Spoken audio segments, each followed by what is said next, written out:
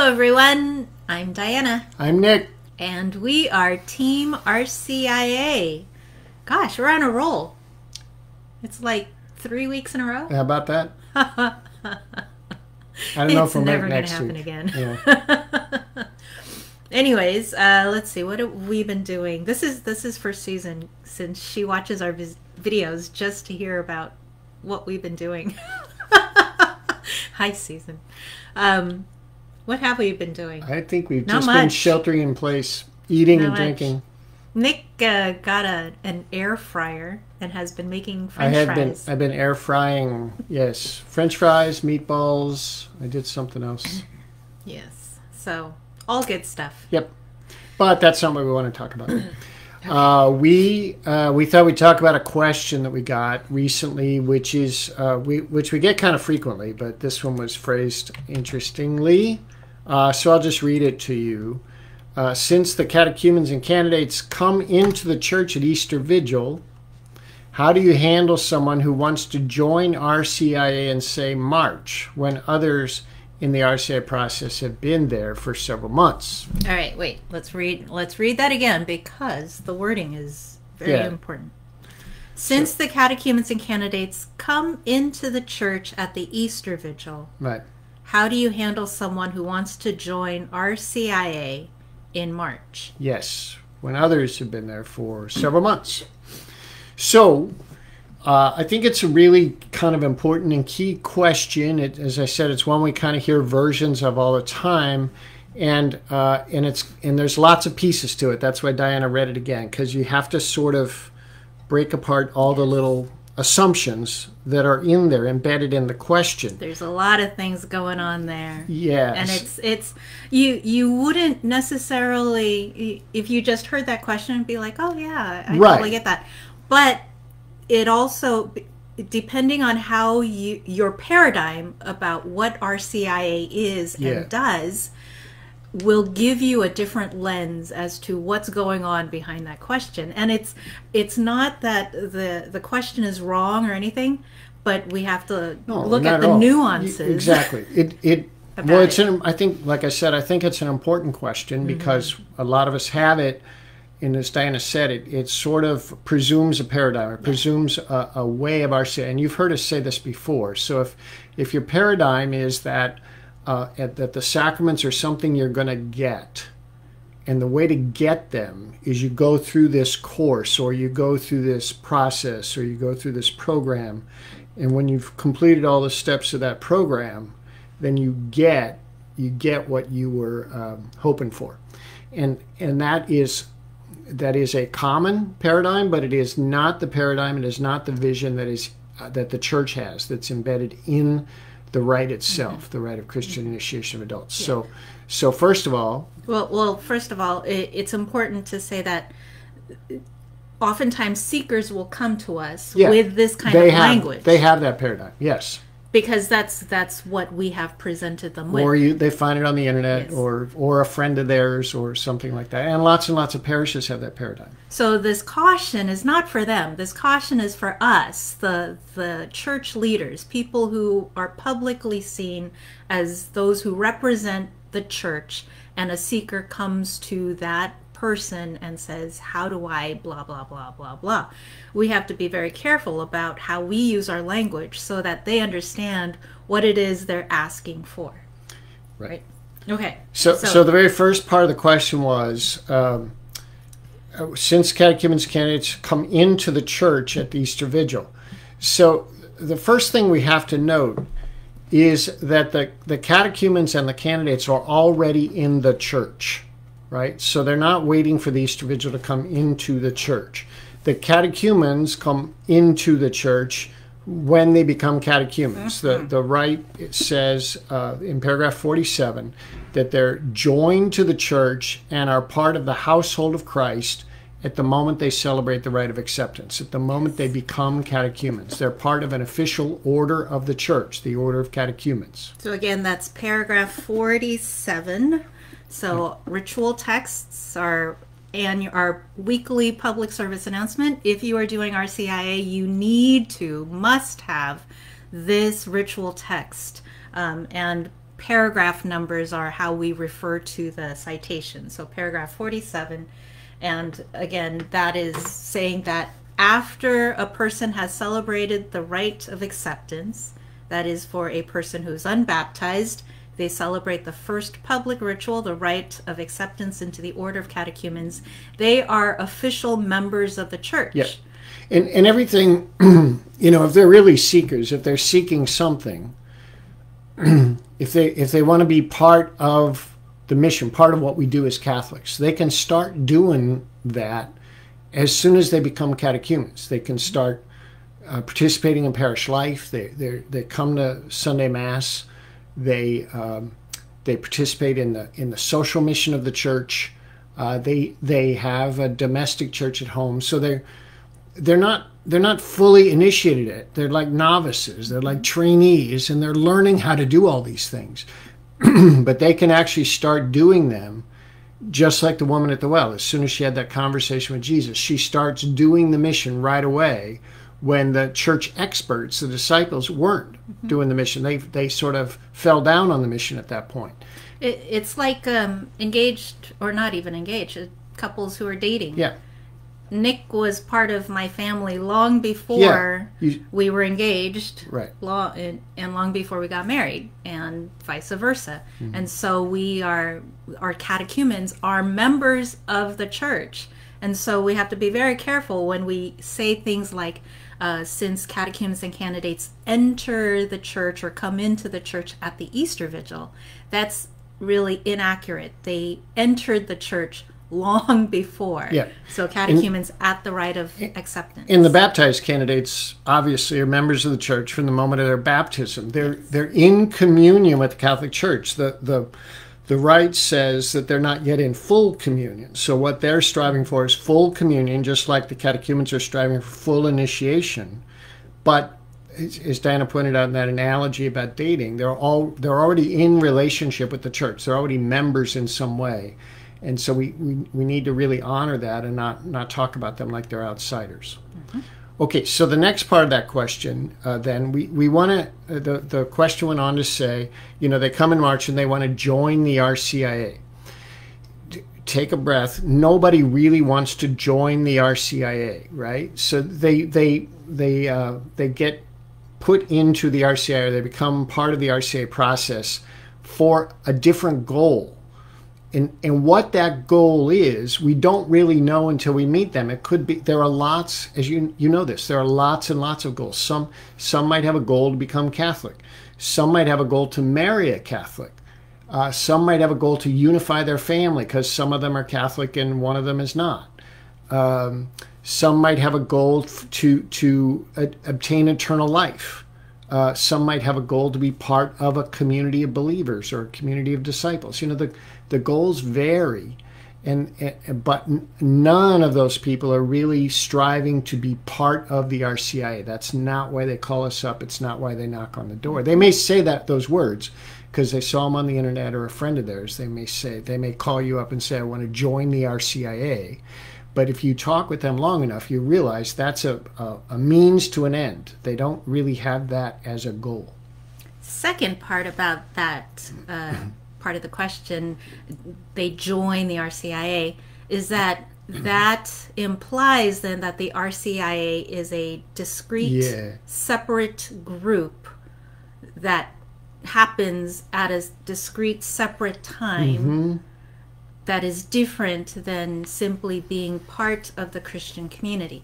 And in our way of operating, that is often how we see RCIA. We see, come join the RCIA, come to the RCIA, be part of the RCIA. Or RCIA happens at 7:30 on Wednesdays or something. But again, if we go back to what the church's vision is of the RCIA, it says nothing about RCIA meetings, RCIA groups. It doesn't even mention an RCIA team. What it does mention is the community of Christians as manifested in the local parish. That is where RCIA happens, within the community of Christians. And so we have to ask ourselves, if RCIA happens within the community of Christians, where and when does the community of Christians meet? Yes. And the answer is all the time, right? Everywhere. So primarily Sunday Mass, but now in pandemia, a lot of us are not even having Sunday Mass. So where else are we meeting right now? Primarily is in the domestic church, which has gotten a lot of attention lately, but not so much attention before the pandemic. So after the pandemic's over, we want to keep that attention on the domestic church. When the pandemic's over, Sunday Mass, all of our parish gatherings. Music ministry, lectors, ushers. Food shelter, rosary group. Bible study. Mission to Tijuana. Parish fiesta meeting, parish council. Guadalupe procession. Goodness. So it just... School, community. So how do you know where each person goes, and how do you know where to slot all your seekers in this formation group? Well, again, you won't know until you know what their goal is, until you have meetings with them, some discernment process, and a sponsor that's really attentive to them and knows what's going on in the parish. And so again, it's like that relationship. If you're in a family with multiple brothers and sisters, and let's say most of you are married, none of you went through your engagement process in the same way. There was no one size fits all for dating and falling in love and getting married in your family. And it's the same with the seekers. We can't do a one-size-fits-all program or curriculum for people who want to fall in love with Jesus and become one with Jesus. It's going to be different for every single person. And in the blog post that I posted in the comments box here, Nick mentioned one of the latest teachings from the church, one of the latest documents giving us guidance is the Directory for Catechesis, which says... well, it says that thing that I just said about one size fits all. The need for formation that pays attention to the individual often seems to become blurred as one size fits all models take hold.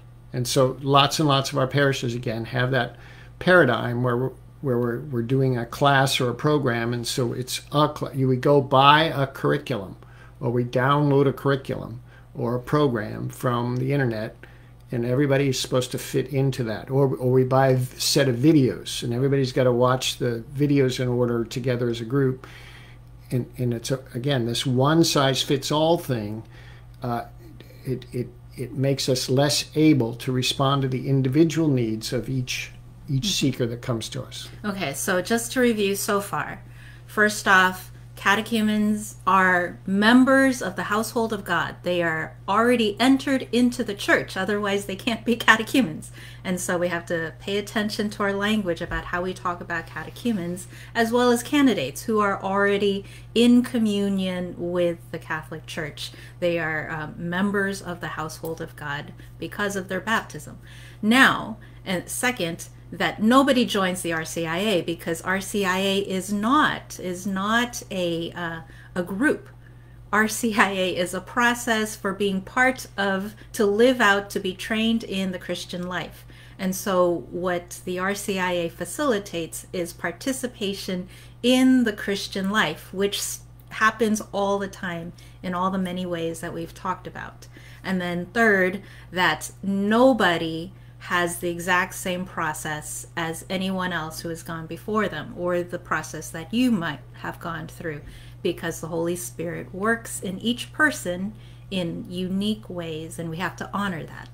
So if anybody's going to freak out about any of that, it's going to be that last point you made. I know. That we don't have a standard process for everybody. So then what do we do when we have all these people? Well, the Rite gives us a guideline. Again, it doesn't give us an absolute curriculum or step-by-step for every person, but it gives us a guideline, which is in paragraphs 4 and 5 of the RCIA. It says the initiation of catechumens is a gradual process. So first of all, we have to imagine what's gradual for the person in front of us.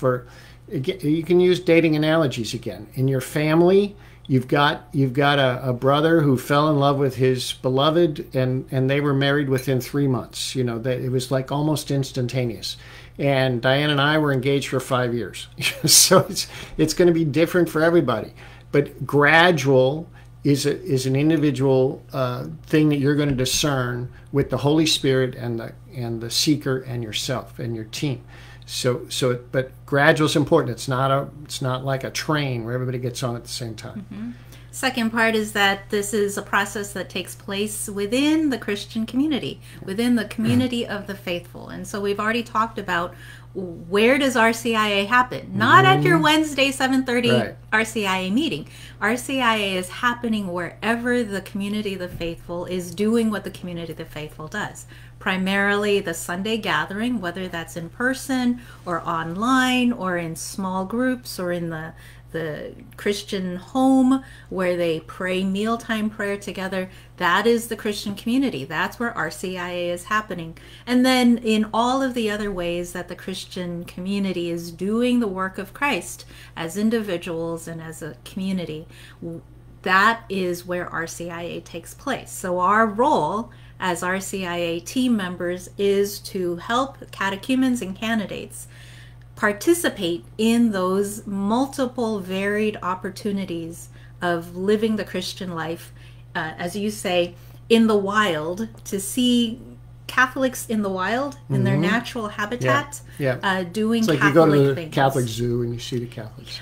Yeah. So we invite catechumens to participate with other Catholics to do what Catholics do, and that is RCIA, right? So, number one, it's a gradual process. Two, it happens in community. Third, anytime we are in Christian community, domestic church or one-on-one having coffee with a friend or Sunday Mass or soup kitchen or pancake breakfast, anytime we're in Christian community, which is always, we are living for the sake of the other. We're always putting the needs of the other before our own. We're always sacrificing our own comfort, our own good for elevating and helping the other, especially strangers, but also friends and loved ones in our community. And that self-sacrifice that is indicative of a Christian life, we call Paschal mystery. Now, sometimes we use the phrase about Paschal mystery, it's the life, death, resurrection of Jesus, which is true, but when we say it like that, it sounds historical. It sounds like something that happened in the past, which it did, but it also continues to happen in the life of Christ now, which is the life of the Christian community. That's where we see the Paschal mystery in action. So all of this formation of the seekers has to be a formation in Paschal mystery living. Mm-hmm. So in the RCIA itself, it says, by joining the catechumens in reflecting on the value of the Paschal mystery, number 3, that's Paschal mystery, it goes on, and by renewing their own conversion, number 4, the faithful provide an example that will help the catechumens to obey the Holy Spirit more generously. Okay, so those two things, the Paschal mystery by joining the catechumens and reflecting on the value of the Paschal mystery, and by renewing their own conversion, the faithful give an example of following the Holy Spirit. So here it's really very interesting because it's not the RCIA team's job to teach catechumens and candidates about the Paschal mystery or about conversion. It's the community, the faithful's job. And they do that not by giving a PowerPoint or a lecture or a presentation or a book, but it says by their example. The faithful provide an example when they renew their own conversion and reflect on the value of the Paschal mystery. And so we have to put catechumens and candidates in the same place, witnessing how the community of the faithful are renewing their own conversion. How are you and I and the people in our parishes being changed by the Paschal mystery to be more like Christ? That's what conversion is. It's changing your way of life to align more visibly to how Christ would act in the world today. And so we have to put uphold witnesses, uphold places where Christians are showing that sign of conversion. So wherever a Christian is forgiving, wherever a Christian is sacrificing themselves, wherever a Christian is loving those who have been forgotten, those are the examples we need to show and to model for our catechumens. So number 5 in this list of ways of creating a formation process that can be unique and individualized for each seeker. Number 5 is initiation is suited to a spiritual journey of adults. Now, when you think of very young children, as adults, we say to them, we know what's best. And we set out a life plan for them. We tell them they've got to go to school. They have to brush their teeth. They have to go to bed at a certain time. We got a bunch of rules. You remember when you were a little kid, you had to follow a bunch of rules that the adults set up for you.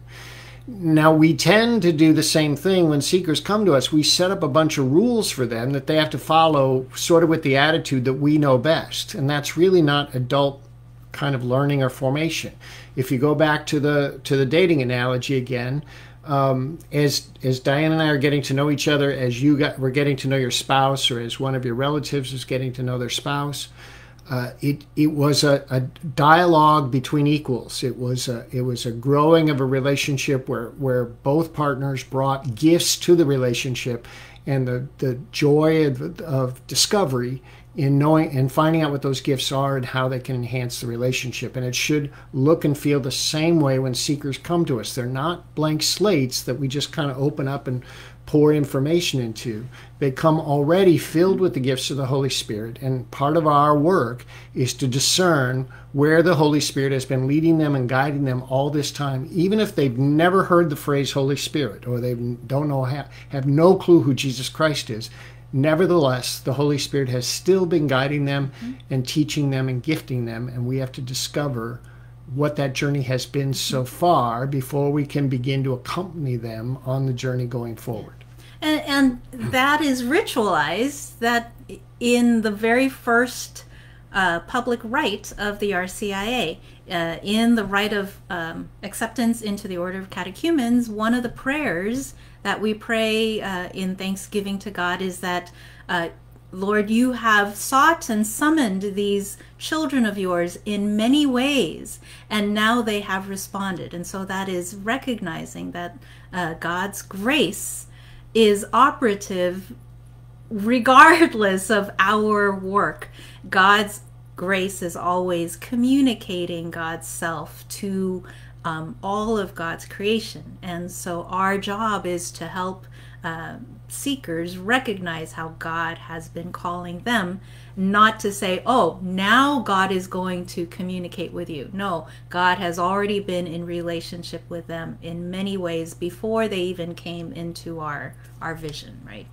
Okay, so that's 5 guidelines so far. We got one more for a total of 6. So it's going to be a gradual process that takes place in community. That is a conversion journey that is rooted in the Paschal Mystery, and it's a spiritual journey of adults. And the final one, number 6, is that this process varies according to so many things, according to the many forms of God's grace. Again, grace. God's grace has been working in many different ways. We have to acknowledge how those encounters with God's grace have been different for each person. Many forms of God's grace, the free cooperation of individuals. So, it took a long time to convince Nick to marry me. The action of the church and the circumstances of time and place. And so you see, it's not simply because it's March, we have to hurry up and get this person ready. Right. There are so many things that we have to take into consideration. So time of year, whenever they show up into your vision, into your parish community, it almost doesn't matter, because there's so many other things that are taking place. Right. And time frame is like the least of that. So let's take a look at 2 examples of how these 6 principles might help us name a process for each individual. So these examples are kind of 2 extremes on different ends of the spectrum, and we're going to start with the person who kind of has no Christian background or upbringing or training, and let's imagine she showed up in March. So let's say that she shows up in March, Sunday Mass or a wedding at your place or a funeral at your place. Somehow she gets connected. Some family member drags her to something going on at church. And and she's a single mom. She's kind of young, and she has a baby, and she wants to get her baby baptized because she knows, like, she heard baptism is a good idea or something. Anyway, she doesn't really know, but she thinks it's a good idea, it can help her baby, and she talks to your pastor about that. And after some conversation with her, and maybe he helps her connect with somebody else in the parish, or he continues to meet with her, but in some way or another, this conversation goes on, and she eventually decides she wants to get baptized also. Now it's March, and the pastor brings this woman to your RCIA team, and everybody freaks out because she's going to disrupt everything, and what I hope none of us listening to the sound of my voice would ever do is to say, well, we just can't do anything with her in March. We have to wait until September when we start again. I know that happens in some places, and we cannot do that. We cannot do that.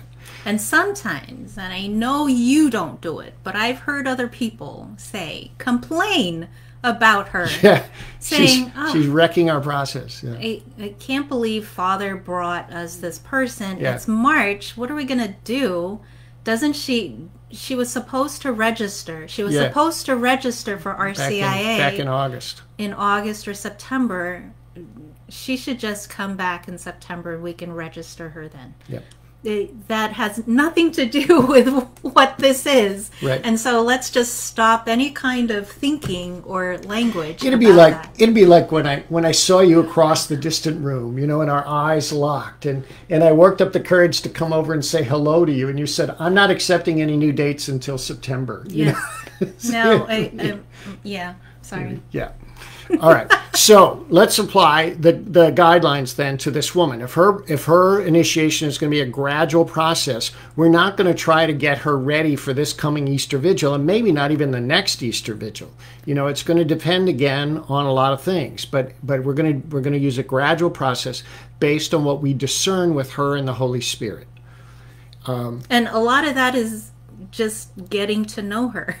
Right? Yeah, exactly. To know her story, to know her goals, but not desires. Not even just us getting to know her. The community has to get to know her. Yeah. So we're going to start bringing her to community activities. We're going to start getting her invited into parishioner homes for dinner or coffee or something. We're going to start connecting her in lots and lots of ways to the parish. Because as we've gotten to know her, we're learning that she's never had any kind of practice of faith or religion or any kind of association with Christians. Mm-hmm. And what she's asking for, baptism for herself and her baby, is about living the Christian way of life. And so her formation is going to be heavily focused on helping her do what other Christians do.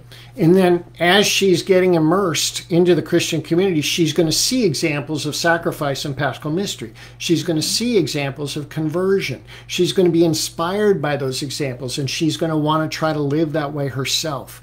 She's going to feel an obligation to her child to start to raise her child in a way that reflects the values of these wonderful Christian friends that she's now developing in the Christian community. So paschal mystery and conversion happens by example, happens by being in and being witnessed to by the parish community, not by a video that we play for her on the paschal mystery. And not by a timeline of classes or meetings right. that she has to go through. Right. So it's this falling in love with Christ through the parish community. Right. And no one can predetermine how that happens.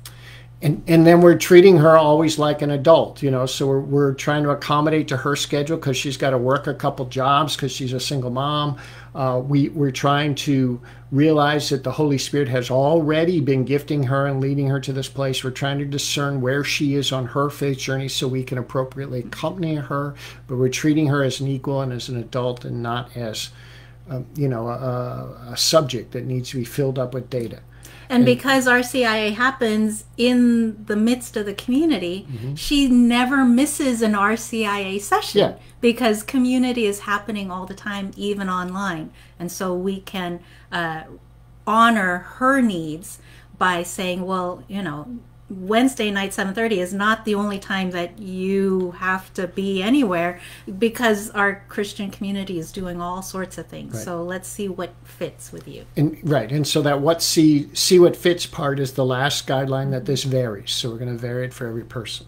Okay. So let's second. Right. Let's imagine our second person.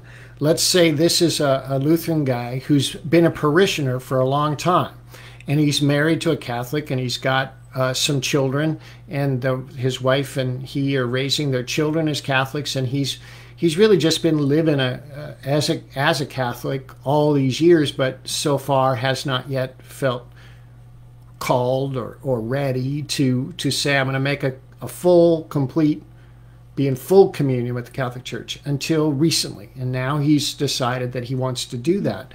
Well, he's already had a gradual process because he's been in the parish for years now. And so and in the same way, he's been immersed in the community. He's been both in his Lutheran community that he came from, where he was a pretty good Lutheran, and in the Catholic community now, where he's been for several years. He's been both witnessing Paschal mystery and conversion, seeing that happen in others, and being a good example of that himself to his wife and his children and the other members of the parish. So he's got that part down, about community and Paschal mystery and conversion. He's already doing all that. We can sort of check that off. He's done those things. He's doing those things. He has some questions about like the Pope. Yeah. Or reconciliation, or, very kind of nuanced questions about the differences between his Lutheran faith and the Catholic faith. And so we want to attend to those questions and help him embrace the Catholic paradigm and worldview about that. Mm-hmm. So there is still formation for him to do, but it's totally different than our first example of the single mother who has never had any kind of experience of religion or Christianity or a prayer life. Right, so that touches on that varies, when the last principle, that this varies. So it's going to be very different for the Lutheran Catholic, the Lutheran parishioner. It'd be very different than it will be for the unbaptized, unchurched young woman. And then we skipped over adult, but it should be pretty obvious. We're going to treat this guy like he's already pretty well gifted and pretty well ready to take this step forward in his life. We're going to trust him and trust in the Holy Spirit. We're going to treat him like somebody who knows what he's doing on the Christian journey, because he's been here for quite a while. So and his process could happen pretty quick in another few weeks or maybe a month or two, depending on where he's at, but much faster, of course. It's still a gradual for him because his gradualness has already happened, but his reception into full communion, his celebration of the sacraments, would take place much, much, much sooner than it would for the unchurched woman who's just starting out on this journey. So if he voices his desire to become Catholic to you in March, he could essentially become Catholic in March. Become Catholic in March or in April. Yeah. Ideally, the church says that he would not celebrate the rite of reception at the Easter Vigil. Right. He wouldn't go to the Easter Vigil. No, he would go to the Easter as a parishioner, Vigil. But he wouldn't go as a subject of the rites. He would celebrate his reception into full communion, everything being normal. In pandemia, nothing's normal. But let's say in a normal world, he would usually celebrate his reception into full communion at an ordinary time Sunday Mass. Or any Sunday Mass. Yeah. If he shows up in Lent, you could do it in Lent, or it could be a weekday Mass if he doesn't want everybody there. But the point is, it would not be Easter Vigil; it'd be a Mass, regular Mass. Yeah. And if his story really is kind of what we described, he's probably ready long before Easter Vigil. So we would not make him wait for Easter Vigil and all. But again, you won't know this until you know the person's story and the person's needs and desires and how God's grace has been working in that person's life. So if you want to review the 6 steps that we talked about, the blog post link is in the comments there, and you can go take a look at that. Also, we're going to talk about how this whole journey of faith thing works, the vision of it in the RCIA. We're going to talk about it in a webinar tomorrow. And that's free. Yeah. So tomorrow it happens live, 11 a.m. Pacific time. Yeah, which is 2 p.m. Eastern. And, yes. And, and all points in between. Yeah, or if you just Google time conversion. Yes. But anyway, we're going to go much deeper into all this and how this works.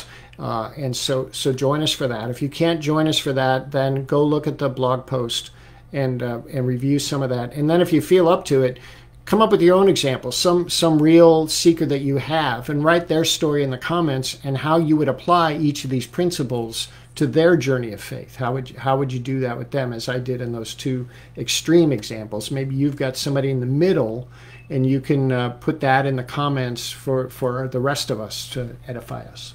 So, gosh, seemingly simple question. Yes, right. With a very, very long answer. Yeah, that's what I said. You got to break it open. There's a lot of stuff in there.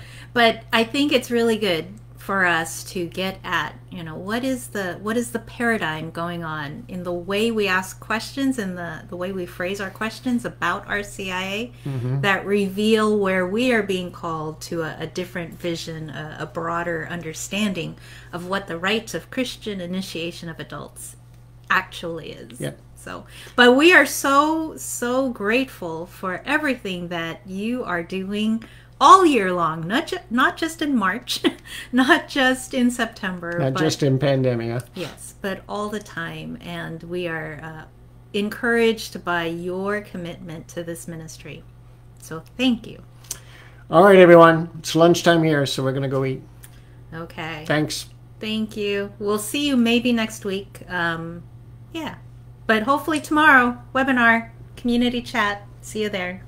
Bye.